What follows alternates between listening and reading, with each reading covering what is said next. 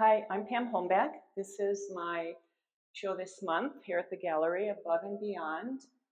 And I wanted to do two things during the show. I wanted to really show the skies that we have around us. It's just incredible when you're outside all the time looking. And I wanted to show a little bit of abstraction, which I started playing around with. When they first asked me to do the show, I had several different ideas. I started thinking I would do a show of white clouds, white flowers. So I did a few white clouds. Then I was up in the mountains shooting pictures for the white clouds, and we spent a lot of time by the South Platte River. And I thought, oh, I need to include the river. So I did a whole series of river paintings. None of those paintings made it into the show because I kept looking at sunset, sunrise, and the different clouds. So there was a long progression before I came up with mostly sunrise, sunset, cloud series.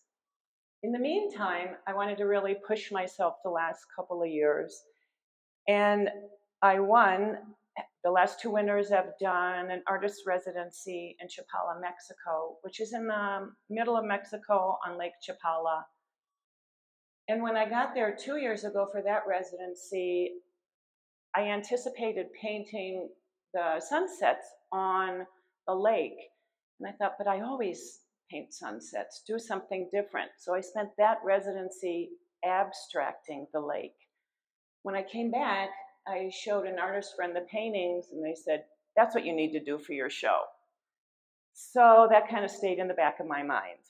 In the meantime, I took an online color theory class, and that really pushed my color. So I'll start back here. This is Spinney Reservoir. We have a boat, and we go up there fishing off and on, and the sunsets are just incredible. So when I did this big one for the color study, I did what's called a seventh chord. And this whole thing is painted with only 4 different colors. So it's painted with permanent rose, violet, cerulean, and cad yellow deep. So when you use a limited palette, it really makes your painting way more harmonious. So I had all these colors in front of me and knew exactly what I was going to do. Never had to worry about any other colors. Then when I abstracted it, the colors were right here in front of me. So I looked at the colors and the shapes in here and transferred them to all the different abstract paintings. For these two, these are double complements. So in color theory, complement would be the 2 colors opposite on the color wheel. So these are the double complements. So these are ultramarine, cad yellow deep, violet, cad yellow pale.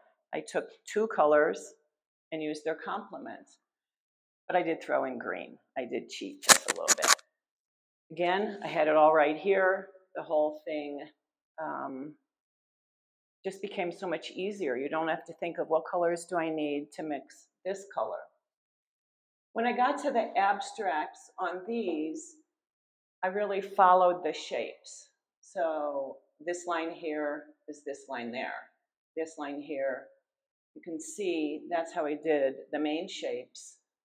A yellow triangle, change the size of the blue here. There's a horizontal blue.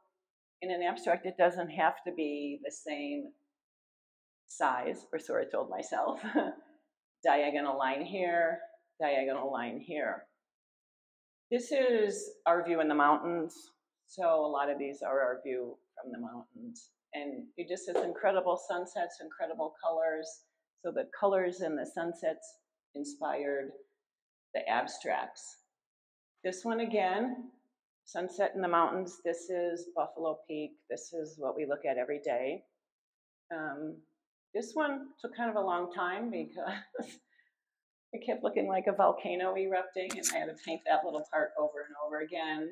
But it got there. Again, I used just these double complementary colors. and took some of the lines, a horizontal line, a horizontal line, a loop, a loop. This shape became this shape, but I changed the color. I realized as the abstracts went on and on, the colors and the shapes, well, I tried to stick with them. I didn't have to have the same color in the same shape. Then I also realized I could just throw things in there. This one is our view here in Colorado Springs. We live on the west side of town, so when I wake up, I look at the sunrise if I'm up there early enough. These were some of the first ones I abstracted, and they were a little more strict. I wasn't quite sure how to do it, so on my sketchbook, I drew out all the different shapes that I saw in here. These shapes of the trees, the shapes of the foreground trees, and then I drew those on here and painted those in. So these are a little more,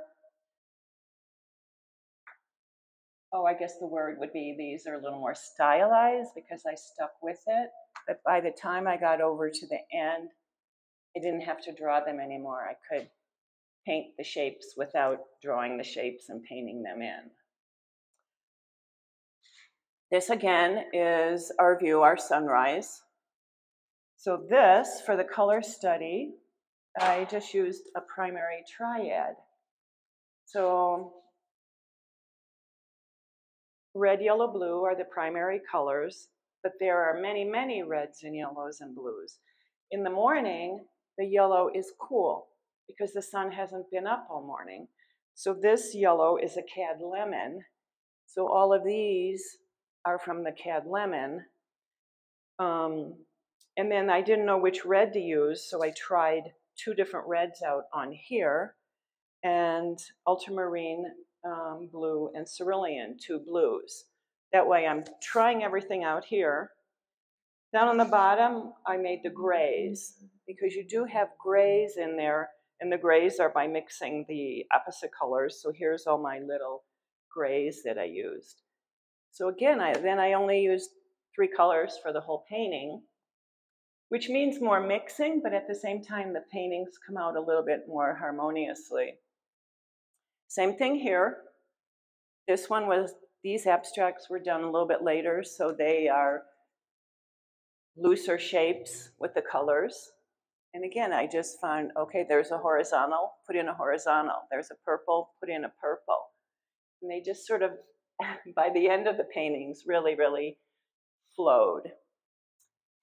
These are out in the plains, and it's in November, so it's already plowed, and you have these beautiful browns and this kind of storm approaching.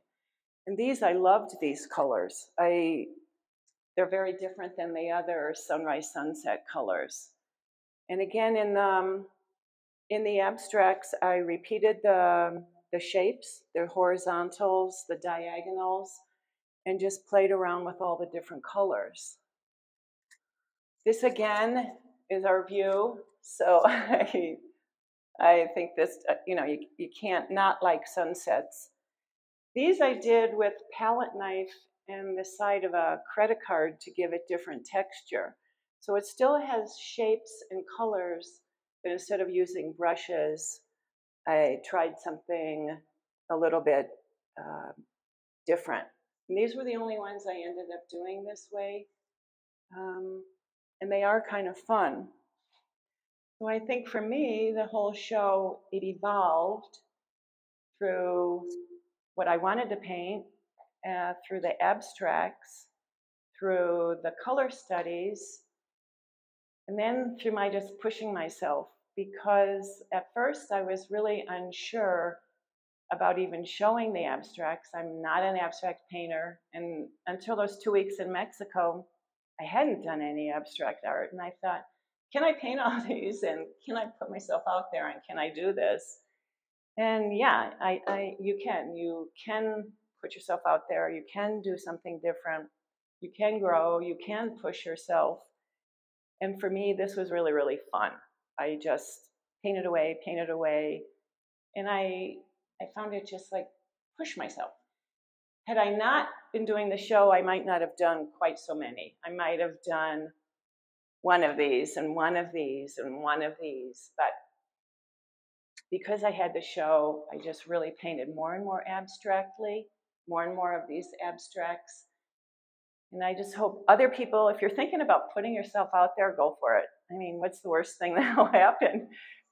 Nobody likes them or you don't like them, but I found I loved them. So now I'm thinking, what's my next step? Maybe some large abstracts. Well, actually they are. I have 3 at home I'm working on in my studio. So yeah, it was a wonderful, wonderful experience. It was fun. I'm so grateful to have had the show and to done all of these. Thank you.